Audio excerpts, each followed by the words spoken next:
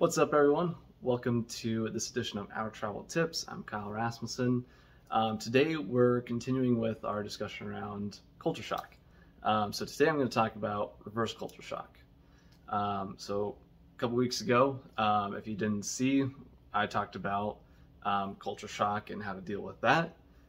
So when you're traveling to a new place and experiencing some feelings of, maybe depression, anxiety, hopelessness, longing for home, that sort of thing. All those things come along with being in a new environment. But there's also a thing called reverse culture shock.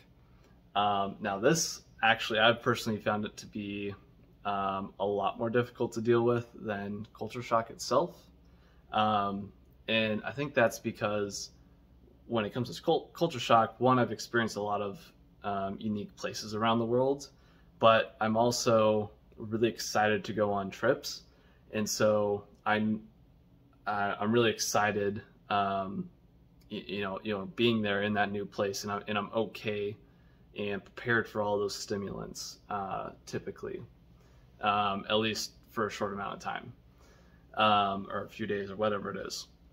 But reverse culture shock, even though I've experienced this a number of times, it's still hard for me. And that's because I'm usually not excited to come back home. So reverse culture shock, what it is that when you come home from a trip where you were in a new environment that was different from your normal routines and daily life that you're used to, you get kind of used to that new place, that new culture, that new way of doing things, all the new stimulants. And then you come home back to your normal life and things feel out of whack. You feel like you don't fit into your normal culture anymore. You're kind of shocked by being back in reality. And so this can be a really hard thing to deal with. I've really struggled with this. I really had a hard time with it recently when I came back from Colombia and Panama a few months ago. It's hard to come home and know that the trip is over, essentially, and you're back to your normal life. One of the things I've really found that is hard to deal with is that, and I think this is why it's so bad. So when I go travel somewhere, let's say Colombia and Panama, for example, I did all of these great things. I experienced all these amazing things. I saw these new places, met all these new people, did all of these, things that I'm not used to and that, wouldn't happen back in my normal life. And it was awesome. And then I came home and I was really excited to share a lot about it, but nobody else around me has experienced those same things. No one in my normal life was there with me on the trip. No one was there to share some of those memories with me other than the group that I was with. So being back in my normal life, being around the normal people that I'm usually around, I've now changed. I've now experienced some new things that they haven't experienced. And so it changes the dynamic a little bit. They can't relate to me the same way because we've had some different experiences. And this could go into a broader discussion around society as well.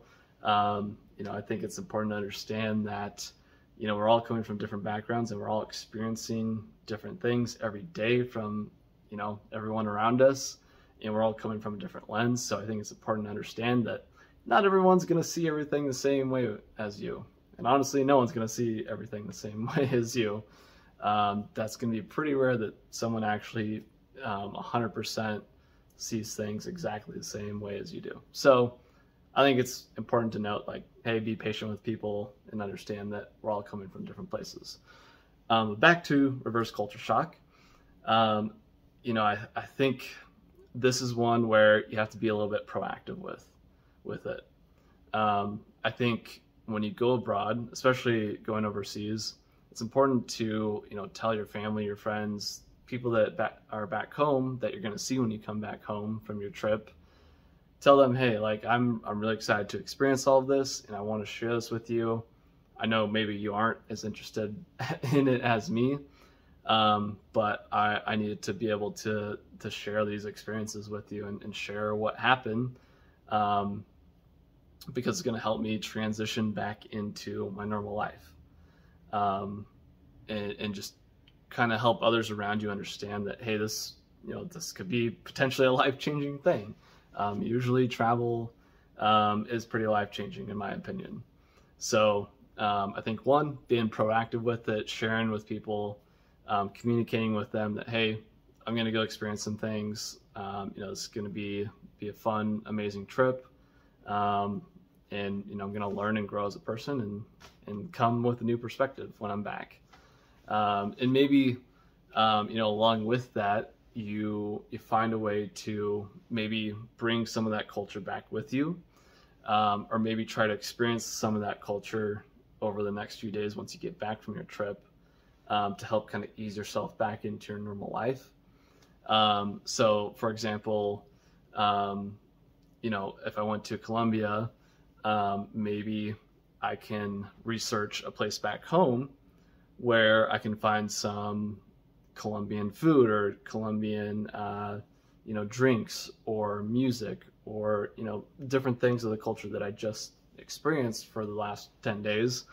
And so that way I can come home, be back in my normal setting, but still experience some of that trip, experience some of that culture that I was just in, and kind of continue it so that it's kind of a slow decompress from the trip.